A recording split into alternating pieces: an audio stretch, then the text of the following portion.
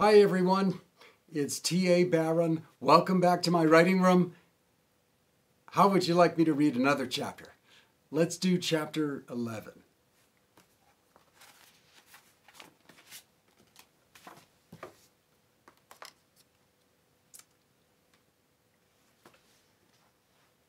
Days went by, days that felt like weeks to Anna. The air hummed with insects and rustling leaves, and sunlight warmed the sand late into the evening. Summer had truly begun. These were the days Anna usually loved most, but now she barely noticed, for her mind was filled, like the shallows at high tide, with questions about Sash. When would he come for her, and would he still want to take her to the willow? As she stepped along the water's edge one late afternoon, the cool waves licked her feet. Wet sand slid between her toes. And she wondered about her coming journey with Sash. Would it really be as safe as he thought? What if all tree spirits weren't as kind and playful as he was? Mayhaps some of them really were ghouls. She shuddered, remembering that face in the forest, and all the master's gruesome tales of poor creatures killed by ghouls, creatures whose eyes had been ripped out of their skulls, whose skin had been torn to bits by cruel claws, and whose bloody innards had been draped from the trees. Seeing old Burl, she strode over and sat on one of the fir's knobby roots. That familiar smell of his, both tart and sweet, rolled over her like a wave, and calmed her, as it always did. As she sat there in the cool shade, Eagle, who had been busy pecking clamshells on the beach, hopped to her side. Anna gazed up into the layers of needled branches. What should I believe, Burl? Is Sash really a tree spirit? She tilted her head slightly. Are you?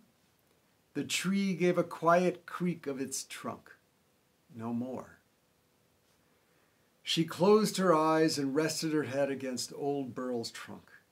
She could almost feel something in there, something that stirred with life of its own. Was it a spirit or just a bark beetle? She couldn't be sure.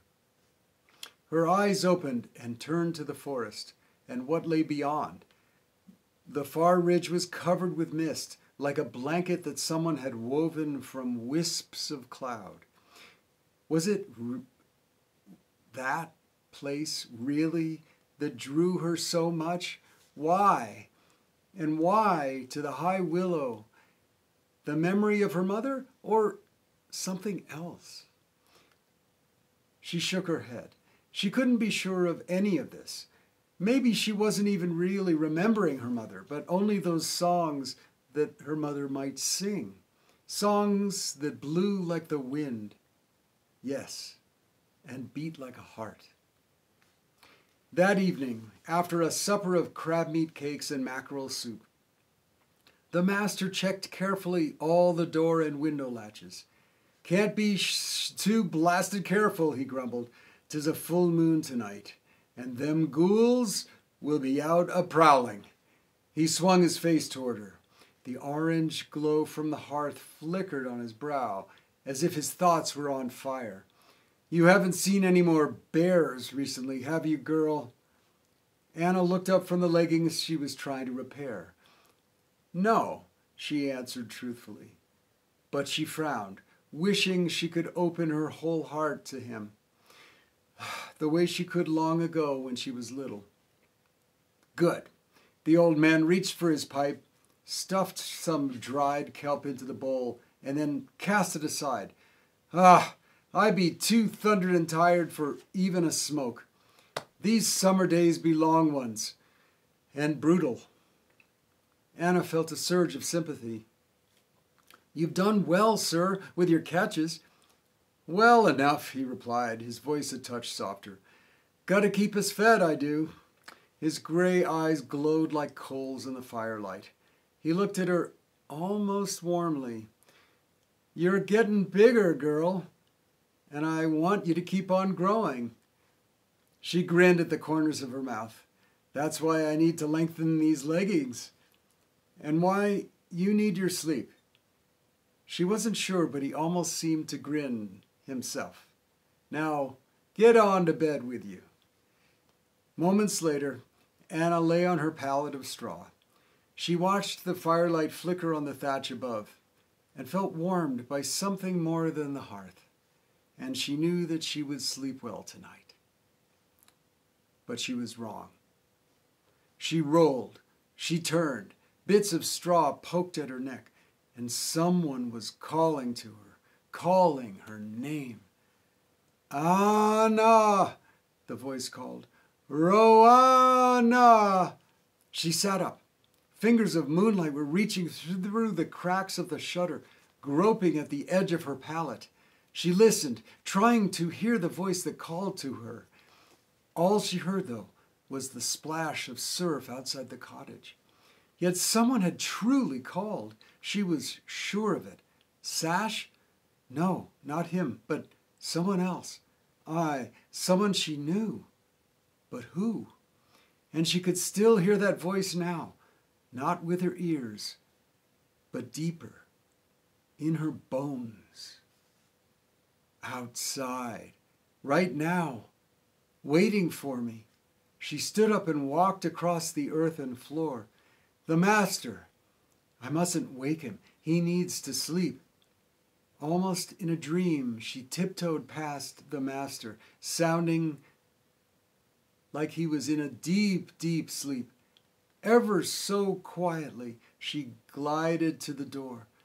When her hand touched the latch, though, she froze. Should she really do this?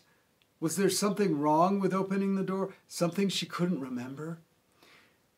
But the pull to go outside was just too strong. She slid open the latch. Cold night air slapped her face and flowed right through her grass nightskirt. She shivered, then stepped onto the beach. Old Burl stood motionless, watching.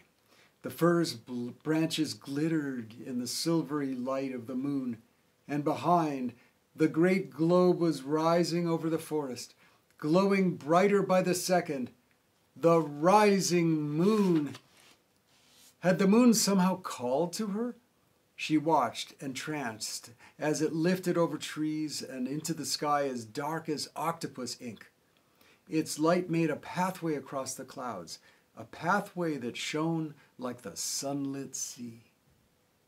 Suddenly she caught her breath, for the shining path led across the sky and straight to the highest knoll on the ridge, and ended at the single tree that stood there, all alone.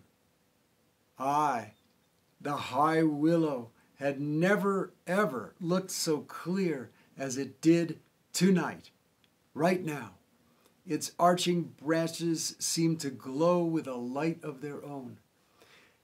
Anna knew in a flash who had called her name. The willow! She stepped closer to the forest edge. "I will come to you," she thought. "I will. And I promise—" "Thunder and blast, girl! What be you doing out here at night?" The master stood at the cottage door. He glared at her, the moonlight in his eyes as bright as lightning bolts. Then, as he saw where she was looking, he strode over and seized her by the shoulders. "I should have known, you brainless child, looking right into the eyes of that ghoul up there on the ridge. But, she sputtered, "it's not like that." "What?" He squeezed her shoulders. "Are you saying there's no ghoul up there?" "Ow!" she squealed, pulling away. "I'm saying mayhaps there's more to that tree than we know." He took her again and squeezed her. "Oh, master, please, you're hurting me." His face twisted, and he relaxed his grip. That tree be terrible, dangerous, terrible. Surely you know that by now." She shook her head as mist filled her eyes. For a long moment he peered down at her. His own eyes grew clouded. I just don't want to lose you, child. Not after everything I—" He caught himself. His tongue worked inside his mouth as if he wanted to swallow some words he just could not speak. Finally, in a raspy voice, he commanded, "Now go, back inside where you belong, before those ghouls be coming for you." As the door slammed behind them, a new breeze arose, leaning on Master Burl. The tree's moonlit branches sagged lower and made a sound very much like a sigh.